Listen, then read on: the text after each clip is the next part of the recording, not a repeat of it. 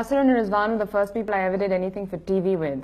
So it's actually ironic and special and coincidental and hona tha type feeling ke pehli movie bhi inhi ke saath ho rahi hai. ENG, director, DOP, I mean the whole team is fantastic. They're all very well trained. Equipment is new and it's stuff that I've never seen before or used before. So there was a lot of new stuff to learn. Like you do 1 to 2 or 3 scenes a day. You basically just realize how much work actually goes into making a film. Nasir is extremely organized. He's got a storyboard down right. He's got his shots prepared. He knows exactly what he wants from his actors. We rehearsed for a whole week before doing this. मैं तो हमेशा घर जाने से पहले bathroom जाती हूँ। Public toilets कैसे होंगे?